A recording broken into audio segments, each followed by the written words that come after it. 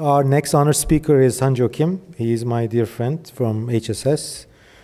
He's not only a good speaker, good surgeon, very active in society, and he always surprises us with some new technologies and events. I'm struggling to get my patients out of the hospital 7 to 10 days, and he's talking about ambulatory surgery, adult deformity practice. Let's see what he's going to bring out from his head, what type of rabbit is going to come out. All right, thanks for the opportunity, and I'm honored to be one of the honorary lecturers. Debt of gratitude to Chris Ames and Vdara for having me here year after year, despite all the horrible talks I give every year. But anyway, today I'm going to talk about optimizing value in adult spinal deformity surgery. Here are my disclosures. So, we all know this information. Adult spinal deformity surgery is pretty expensive. This is some of the papers from some of the faculty we have here in this room, but in 2013, the cost of adult spinal deformity could have ranged anywhere from $38,000 to $55,000, and today it's probably somewhere around $50,000 to $80,000. And then some data suggests that the index surgery could cost X, but the revision surgery could cost half as much or even more. And if we look at some of the metrics that they utilize to look at the cost variation and quality measures, you break it down based on things such as patient age, socioeconomic status, as well as insurance type. What we see is that there's a 3 times difference between those patients who have a length of stay that's less than 3 days versus greater than 6 days. And that's a 3x difference, anywhere from $25,000 to over $70,000 for some of these operations. Now, this was a review of 55,000 what they called spinal deformity operations, but in reality, not all of them were all spinal deformity. They were just greater than 4 levels of fusion that were collated through the database. If we look at some other things that predict the cost effectiveness of adult spinal deformity surgery, it's not only length of stay, but it's also larger fusions. So patients who had greater than 8 levels of fusion.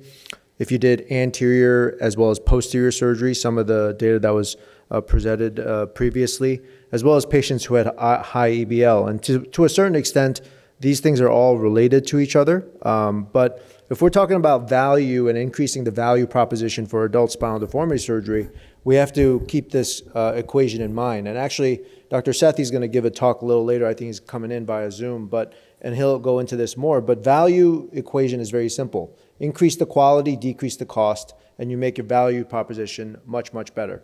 And how do we do that for adult spinal deformity patients? Well, you could avoid adverse events. You could minimize your implant costs. And then there's a bunch of other things that you could do to try to improve the outcomes for these patients and measure them the right way. Also ensuring that surgery is truly indicated versus those in which they may not be. So if this is the direct cost and quality gained curve, you can see that it's sort of everywhere. And what we want to do is try to get to this area. And how do we do that? We started this process at HSS back in, I think, 2016 to try to look at this retrospectively. And we compared basically surgeons who had approached adult deformity surgery with lateral and open posterior approaches versus another surgeon who had just done all posterior approaches.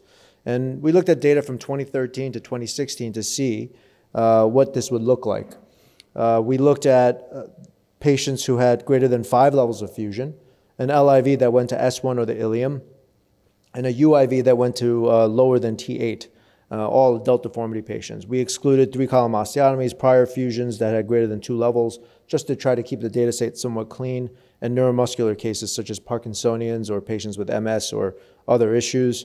And we did a propensity match analysis, try to keep the data as clean as possible. You can see here the propensity matching worked out pretty well. And no real difference in the complication rates, but we weren't really powered to really look at that. What we wanted to do is look at the quality, look at the quality and the cost and the value proposition.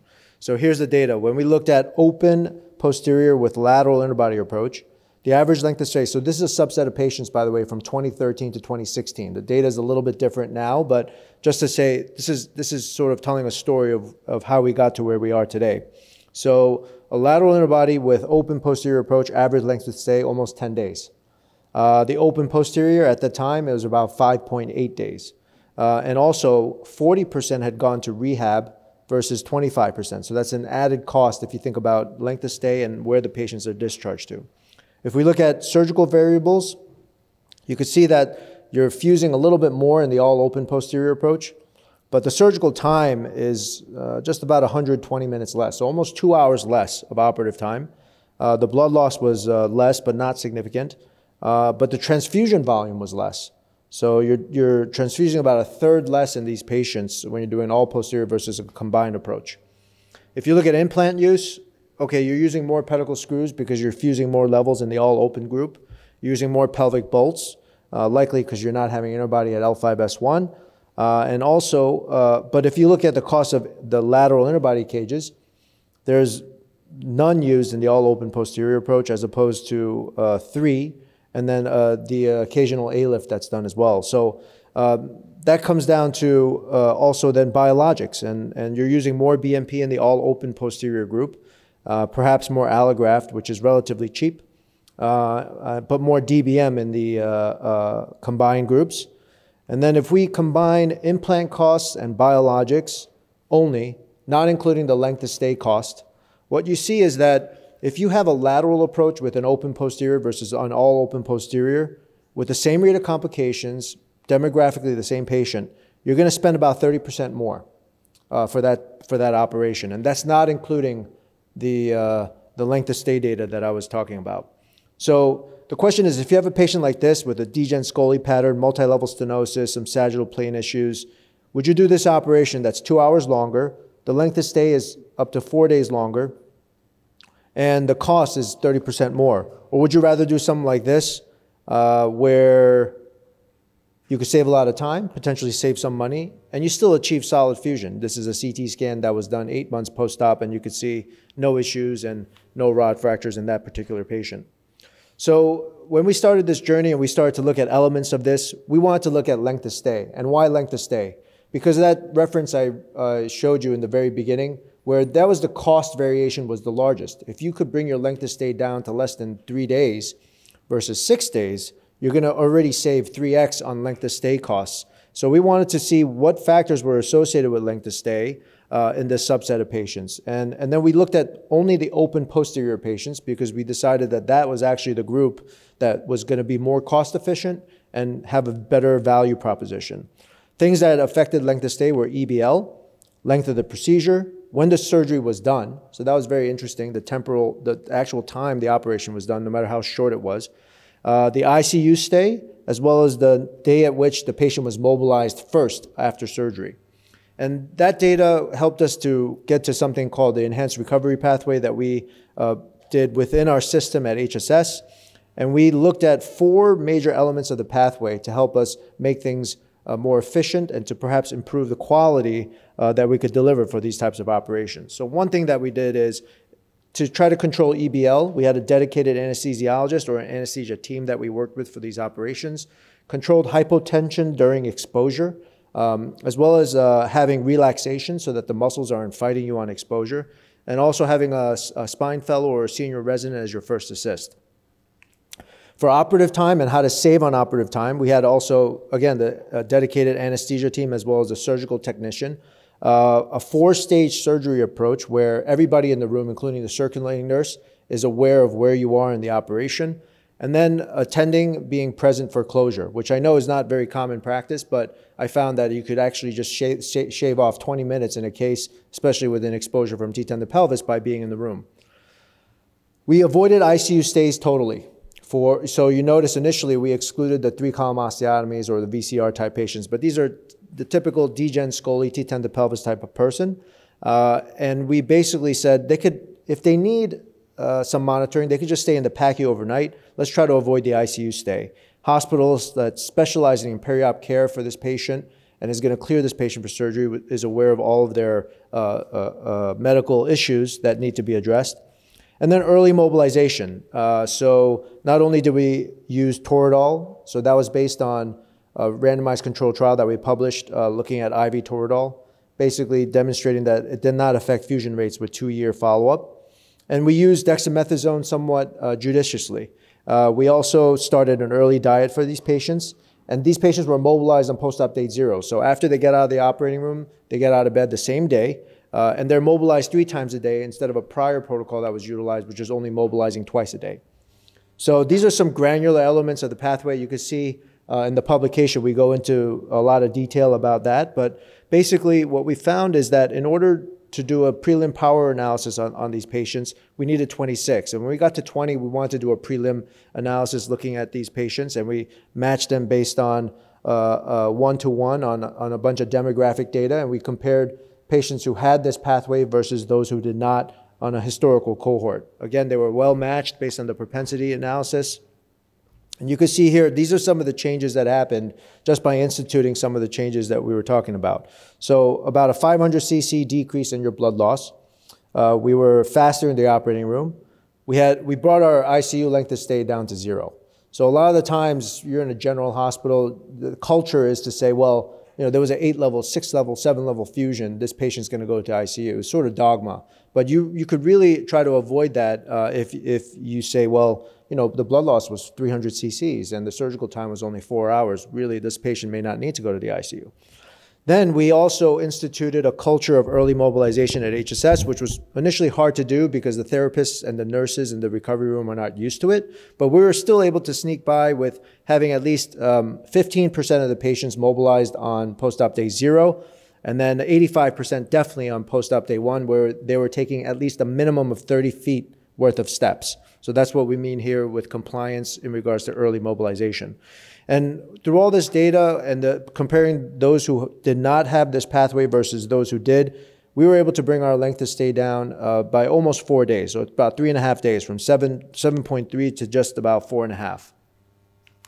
When we looked at 90-day complications and readmissions, they were not different between the historical cohort versus the enhanced recovery cohort. And about pain-specific pathway adherence, the majority of them were able to be off of their PCA by post-op day 2, which is pretty standard. And I could say this is somewhat historic data from 2018. Now it's even more aggressive, and definitely the education around opiate usage has definitely aided in that.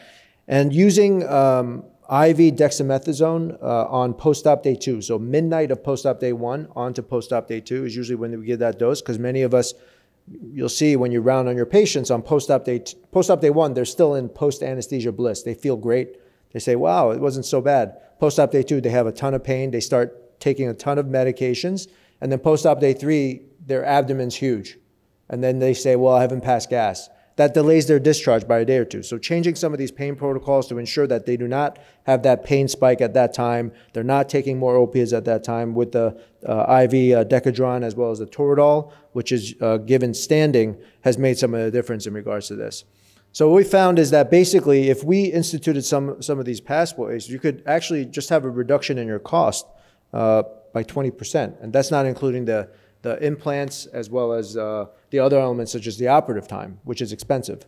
So here's a case example. This is a 69-year-old, and this is some data that's more present, some more present-day case examples.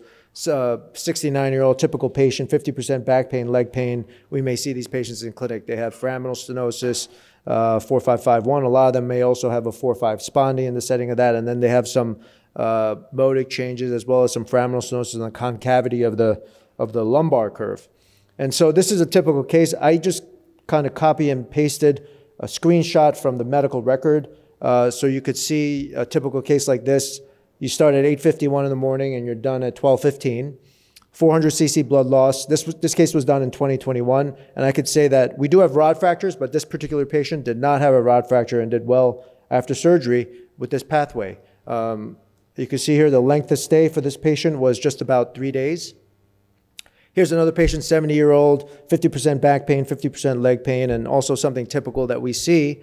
Operative time starting at around 9:11 a.m. with incision, and then closed with the last stitch by 12:55. So, 3.5 hour operation. This patient had a 500 cc blood loss, and her length of stay was 3 days. This surgery was done, you can see date of service, on September 9th of 2020. So over 3 years of follow-up at this point. So some of you may look at these constructs and say, well, how come you're not using interbody? Don't you need interbody for fusion? And I would submit to you that we need to rethink our strategy for antibody, especially if we're trying to think about quality and value proposition that we're trying to do with these operations. Here's a review of a paper that was published from some of the WashU data. They looked at 230 patients with 4+ year follow-up. Look at the results. The results show that actually interbody or no interbody, it has really no bearing on the incidence of rod fracture, which I think is very interesting to see. And if you look at some of the data in a more granular way, this was the same group. The interbody fusion approach, whether it be an A-lift or a T-lift approach versus no interbody, it really had no significant difference in the incidence of rod fractures for these subset of patients. That was a review of 526 patients. If we look at a meta-analysis looking at the utility of interbody, we see that actually at L5S1, it's not so much the interbody that makes a difference, it's actually the use of pelvic fixation. So this is a systematic review looking at all the pooled data of all the publications that have been published on this topic. And you can see here that the dark triangle is actually over towards favoring pelvic fixation more so than the utility of interbody, which is sort of equivocal.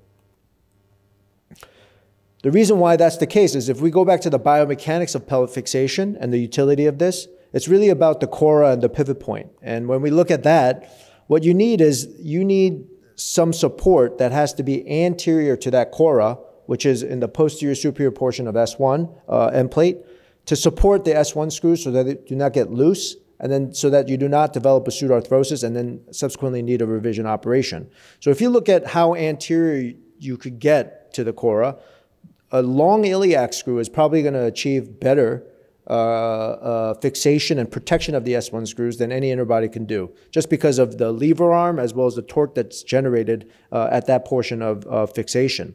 So I would say that biomechanically speaking, you could avoid interbody altogether in L5S1 fusion if you were to place iliac screws with your L5S1 fusion.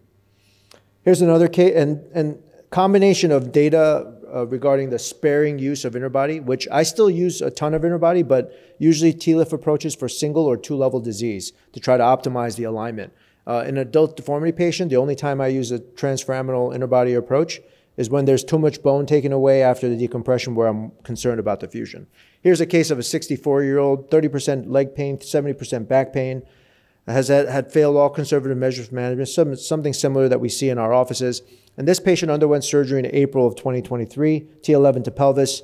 And very recent, I bring this up because I feel like the culmination of all the data that we've done and the utilization of the pathways has brought us to this phase and to this position. So this patient had a 2.5 hour incision to closure operation, T11 to pelvis. You can see the discharge summary here for this patient. She had surgery on 4/11 and she was discharged the same day. That's not a typo. She was out of the OR by just around 11 o'clock. She was mobilized. She walked with PT at 1 p.m., at 3 p.m., and then 5 p.m. cleared PT, and she went home. And this is very possible in today's day and age with the institution of some of these pathways and some of the techniques. Some of you say, well, she went home and she called you 50 times and she left 50 voicemails to your office. I could tell you that that's not the case for this particular patient. Sometimes I have patients like that, but in this particular case, it was not. You can see she's 2 weeks post-op on April 24th, almost 2 weeks post-op at that point. She's having still back pain, but it's controlled. We send her home on a specific PO regimen. But by the time I see her at the 6-week visit, which is in May, you can see that her pre-op back pain, which was 9 before surgery, is now a 2. So very tolerable. And I actually recently saw her for her 7-month, 8-month follow-up, and she's doing very well. She's off of all restrictions at this point, and is very happy with her results. The reason why I bring this up and the reason why I want to talk about this is because if we're not thinking about this now, then we're going to be forced to think about this. There's evolving healthcare dynamics in today's world. Ambulatory surgery centers are going to be increasing at least 15% by 2028. And Medicare has started something called the inpatient-only list. So they make a list of cases that they will reimburse at inpatient rates for only, and that list is getting really, really small. And in the next 3 years, they're basically going to institute 90% of operations to be all done on an outpatient basis. If that's the case, that means that if we do our 2-level L3 to 5 fusion for a typical patient, and the hospital may benefit from charging whatever they charge for doing that operation, they're only going to get charged at what the ASC would what the government would pay the ASC for that, which is significantly less. How much less? It's almost 100% less. I believe it's 92% less, and that's some of the data that I'll show in a little bit. But if we look at orthopedics and spine surgery in general, actually not spine surgery yet, but orthopedics, perhaps the COVID pandemic resulted in a sort of a faster evolution of the ASC market in regards to orthopedics, because patients did not want to go to the hospital setting to have these operations. They wanted to go to an ASC. They thought that there would be less COVID positive patients in that area. So actually, before the pandemic, orthopedics was a minor player in the ASC market. Today, it's going to be over 28% of the ASC market, and it's mostly hip and knee replacement surgery. I submit to you that actually, being an orthopedic resident, I remember in 2006, there was a Rich Berger at Rush who was doing outpatient total hip replacements. Everybody said he was crazy.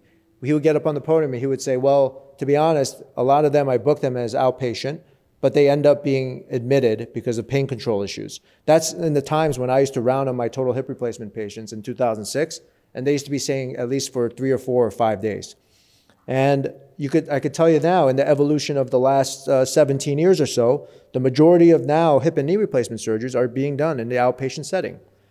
The market drivers for this are clear. There's lower healthcare costs associated with the ASC versus the hospital. There's favorable reimbursement, mostly because of the margins being better, possibly lower infection risk, but I don't think infection risk is that high for this subset of patients.